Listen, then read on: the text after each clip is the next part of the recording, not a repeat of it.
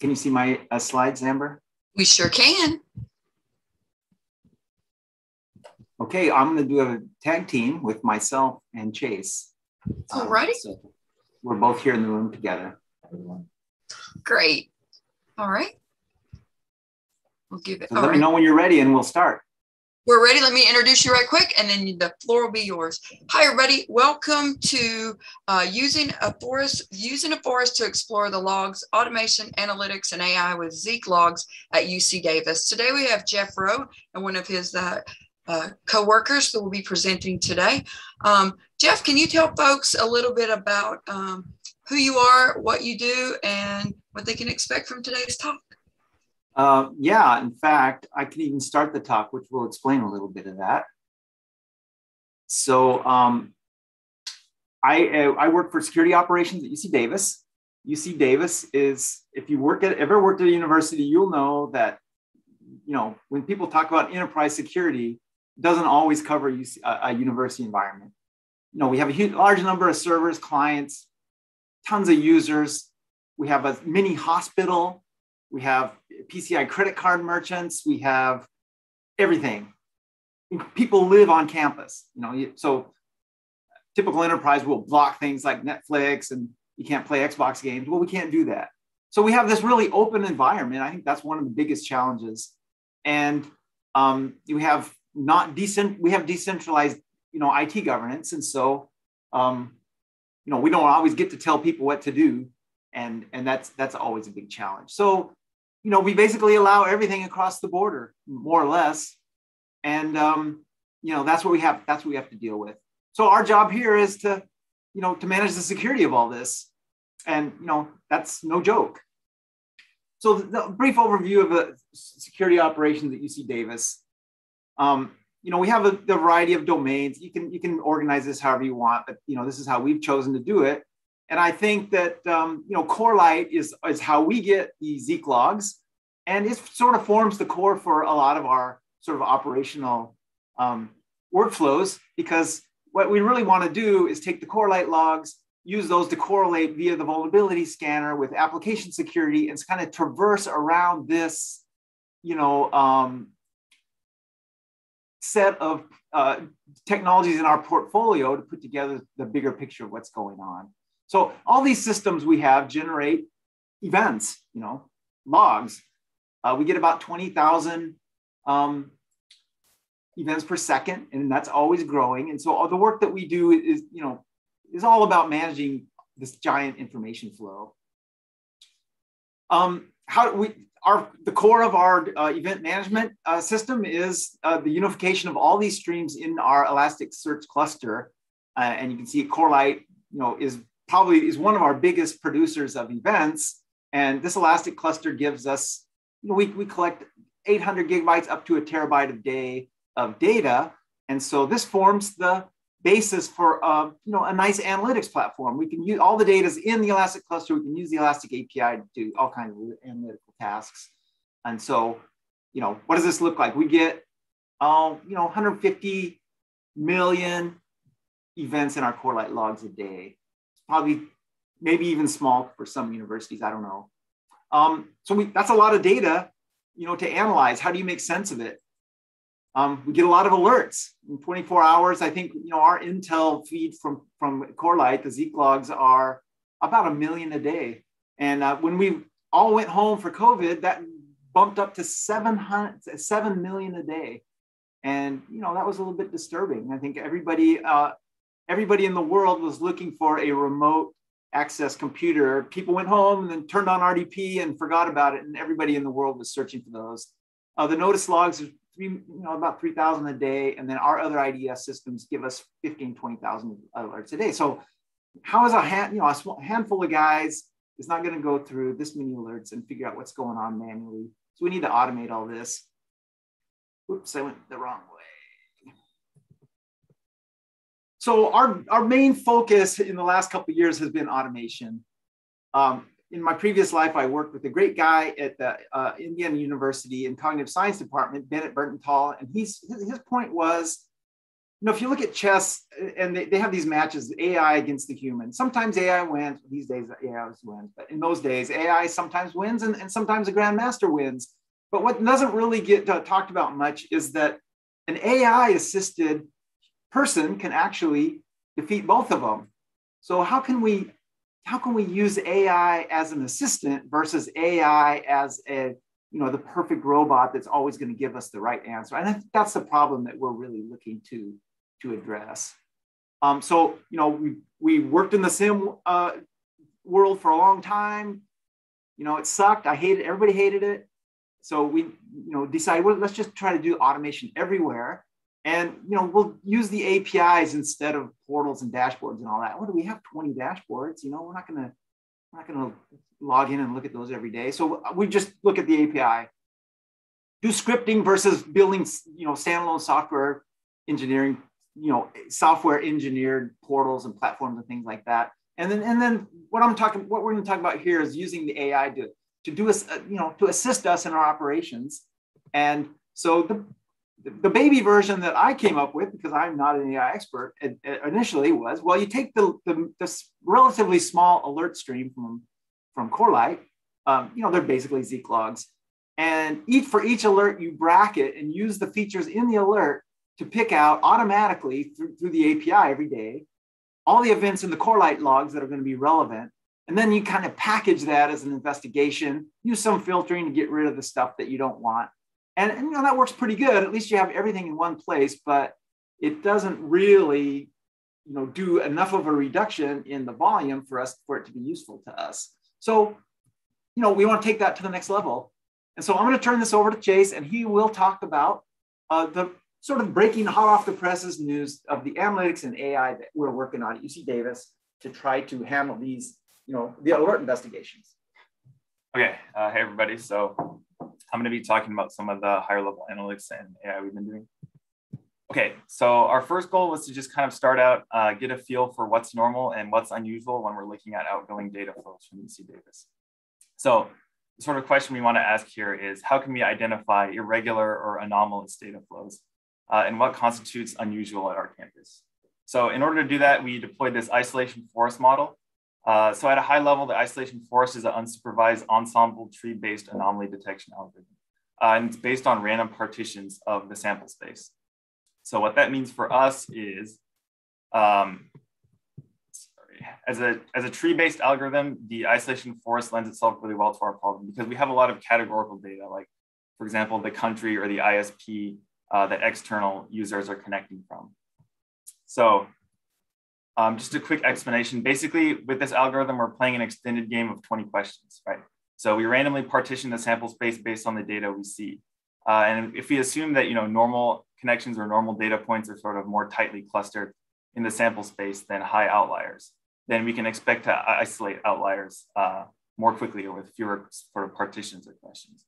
So as an example of this, let's say I was thinking randomly of one of the cars in this parking lot. So if I was thinking of the car, up here, this white sort of Toyota, how many questions would you need to ask before you knew that was the car I'm talking about? Like, for example, it's white, it's a Toyota, it has 4 doors. And even then, there's probably still a lot of other white 4-door Toyotas in this parking lot. So you would probably still need to keep asking questions to narrow it down versus this car on the bottom, right? It has blue flames, it has a chrome fender. So in just 1 or 2 questions, you can immediately figure out that this very unusual car is the one I'm thinking of. So that's the basic principle behind the isolation forest. So in terms of results, this is basically what it looks like. So each one of these rows is going to be an individual connection in the Corelight logs, right? And on the far right here, we have the sort of assigned anomaly score from the algorithm. So for example, if we look at this first one, we can see we have 100 standard deviations above average in terms of the number of bytes sent back. So that's a huge amount, definitely anomalous. But if we look at the org, it's sent to the Mayo Clinic.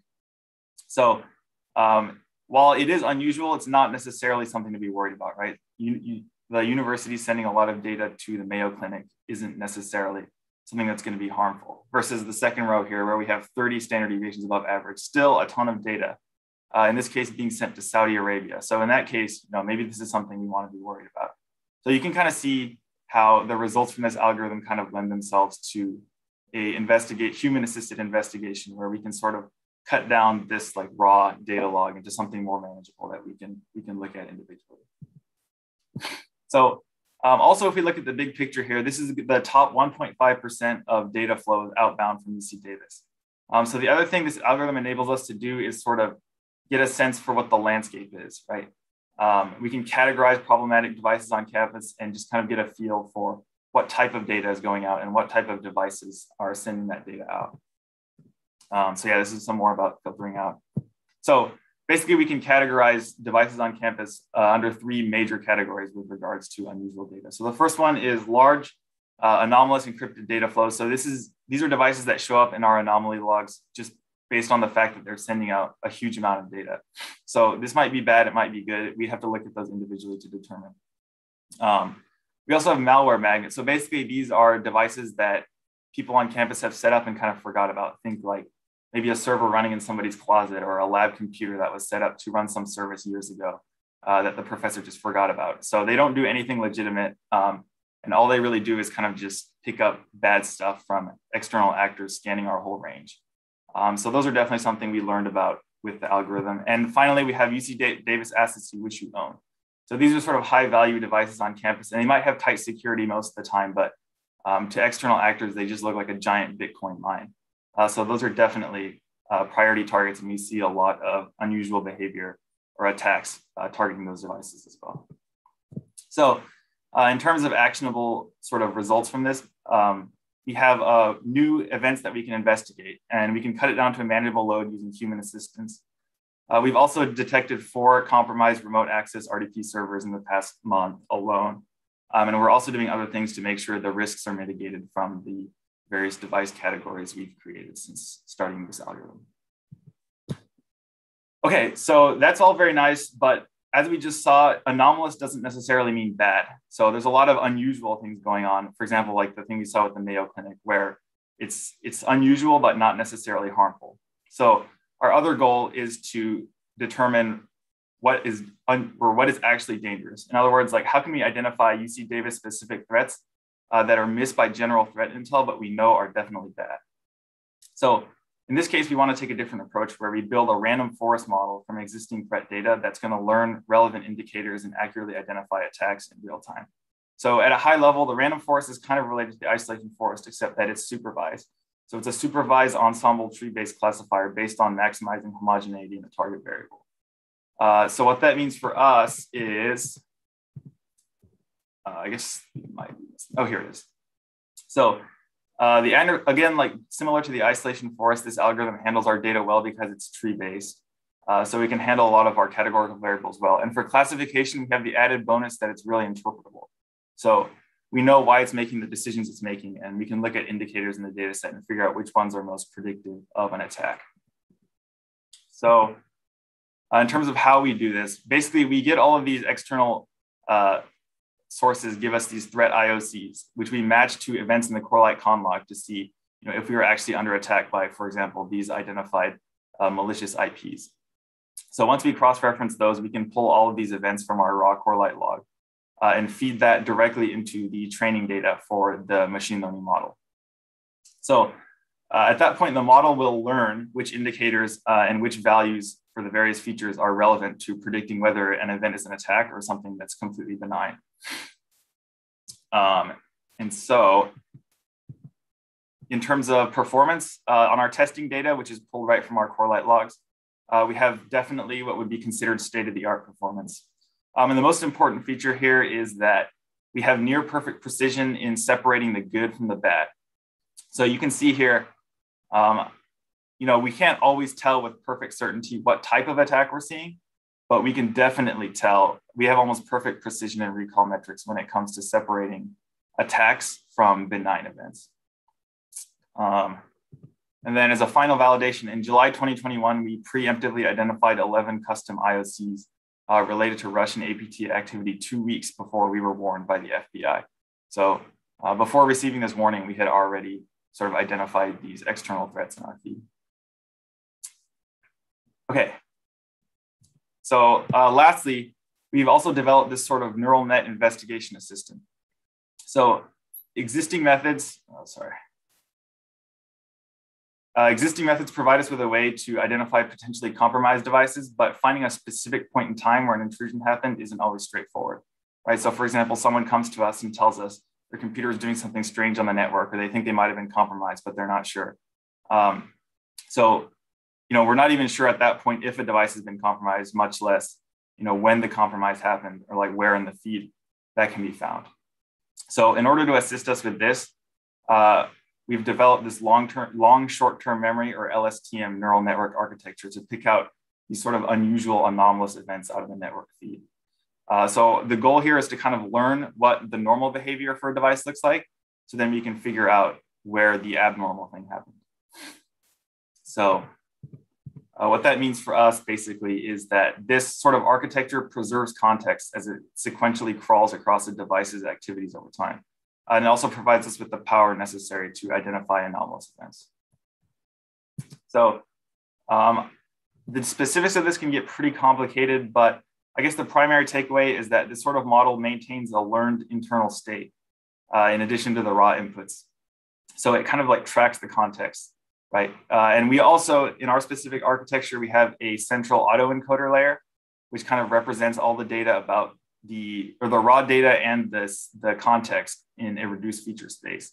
So then we rebuild from that compressed data and then predict the next 5 events in the stream. So each sort of step looks like we look at 10 events in the stream and we try to predict the next 5. So maybe, we're seeing a bunch of small connections to an Amazon data center. Well, we might be about to see a big update downloaded from that same data center. That would be nothing to be worried about. Versus we're seeing normal day-to-day connections to people working from home, and then suddenly a huge amount of data goes out to Russia. So in that case, that would be something to be worried about. So yeah, as you can see, the training definitely fits well. And once we identify anomalous events in the stream, we can sort of look at the specific features, for example, like IPs, packet counts, all that, and match it to other events in the stream to complete and advance our investigation. Okay, so I'm going to turn it back over to Jeff for the final remarks. So this is all kind of new work for us, but it's been extremely valuable at the very beginning. I think that it, we're really excited about the results we got back from our specific UC Davis specific threat intel. Instead of having these million threat alerts per day, we can focus on the ones that are specific to UC Davis. We learn new intel, we learn new IOCs from that also. So that's a big boost. It reduces the amount of work that we have to do. And then the neural net sort of investigation package, which really gives us the relevant events versus all the events, is also a big help. So these things are, this is all work in progress. We continue to try to develop and refine these. But I think it fits in really nicely with our overall sort of orchestration and automation efforts that we do at UC Davis. So we are past our 15 minutes. And if there's any questions, then maybe I can have Amber feed those to me because I don't have the chat available to me here. Otherwise, just to say that, if you have any other questions, feel free to send me an email at the email address at the bottom. Jeff, thank you so much. I am taking a look now. Let me see.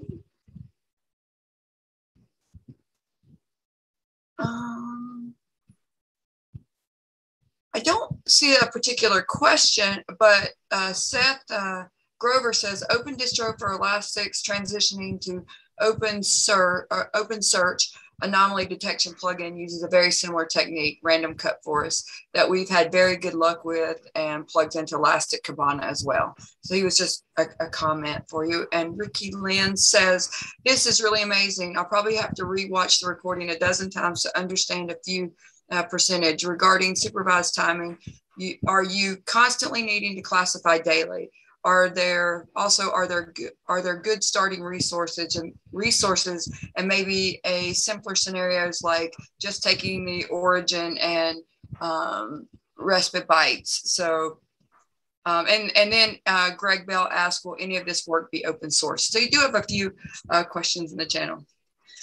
Well, so let me just, regarding Seth's comment, I think that's really, it's really valuable to have these things built in and automatically, generating, events for people. I think the challenge for us is we want to move beyond the, detection and have it be more of a, how can we assist ourselves in dealing with the large number of events that we already have. And there's a huge gray area between those two things. So, you could use one or the other. So for now, we're actually not doing real-time generation of anything. What we're doing is daily, every day we run a job that looks over yesterday's Zeek logs, basically. That's what we're doing now.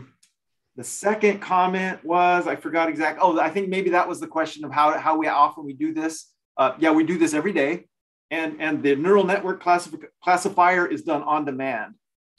So if we have an investigation we're conducting, we run that on, using the source and destination IP of the devices in question, and then it generates a bunch of, it identifies the conn log and correlate log entries that we want to take a look at that are relevant to us, and everything else, is sort of filtered out. And then remind me the third one, Amber, sorry. Will it be open sourced? Man, in my fantasy world, we'd have a nice open source clean package that we would distribute to everybody. But so far, it is, quick and dirty sort of stuff that we've thrown together. We would like to open source it. Yes, we would like to do that. But I'm hesitant to promise that to anybody. Well, you just let us know on the Zeek side how we can help you open source that. So it's a little bit odd because it's not technically something you would put in Zeek. It's more of something you would add on later to do investigations based on the Zeek logs that you already have. Yeah. Well, just on that, even if it's standalone, if there's something that we can help you. Yeah, okay. I mean, there is an advantage to it being standalone. And I will mention that it's fairly general. So the code that we use to identify large encrypted data flows crossing our border, we developed that for the SSL stream, but it works just as well unmodified on the RDP and the SSH data. Same thing. It's the correlate conn log, basically. Cool. We did have one other question, which was, what is the false positive rate? Well, see, technically we have zero false positive because we're not generating any alerts, right? We're producing packages that help us understand our data. So we've deliberately avoided trying to have this be an intrusion detection system with false positives and false negatives. That's a terrible answer, I know, but that's been our goal.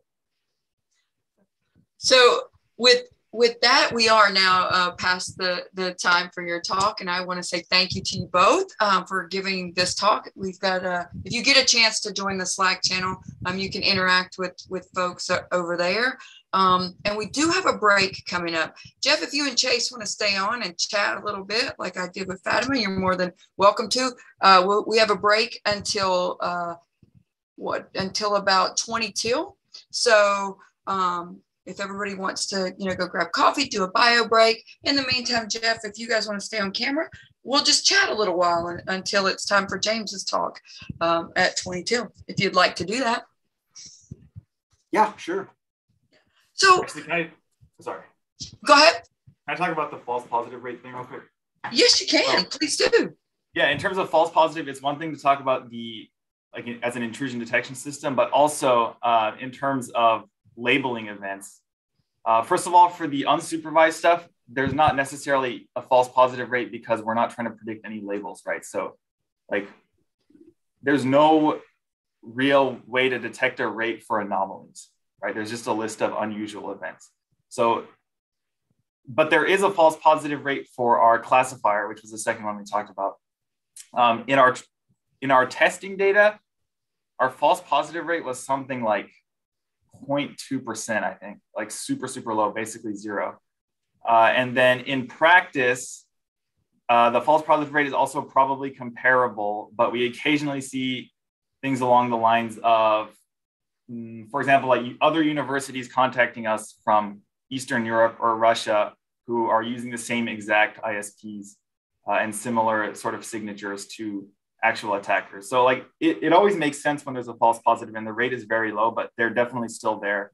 And I think that's where the human assisted angle sort of comes in to filter those out.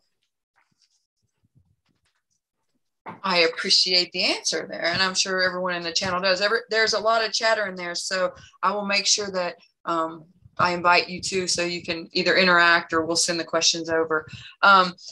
You know, I'm always interested in people's journey to where they are right now, and you know, it's no accident that you know you're here talking about Zeek. And one of the things that people love to hear about is, do you have a quick answer, maybe your elevator pitch, either one of you, as to how Zeek became so important? Not, you know, obviously around your job, but what kept it there?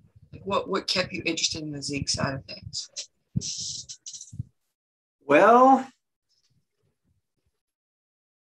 I do have a very long and torturous journey, which I'm not going to bore you with.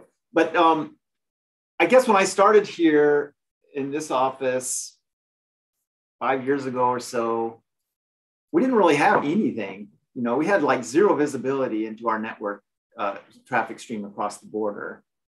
We had a handful of intrusion detection systems that were, you know, bought from some vendor. And so I think the foundation of all security, regardless of whether it's network security or whatever, is based on visibility. It's not a secret to anybody here, really. And so the value of the Rowe, Zeek, Correlate, whatever logs are that it's not just a bunch of alerts without any context. It's a bunch of, you know, it's data. And it's better than packet data, right? I mean, I can always run TCP dump and save tons and tons of packets, but having that summarized, having that be complete and available to us is key. I mean, that's the critical component of our entire operations, really. So it's not raw data, it's not packets, but it is complete data, and you know, it's available. We have 90 days of all TCP connections crossing our border. You know, that's huge.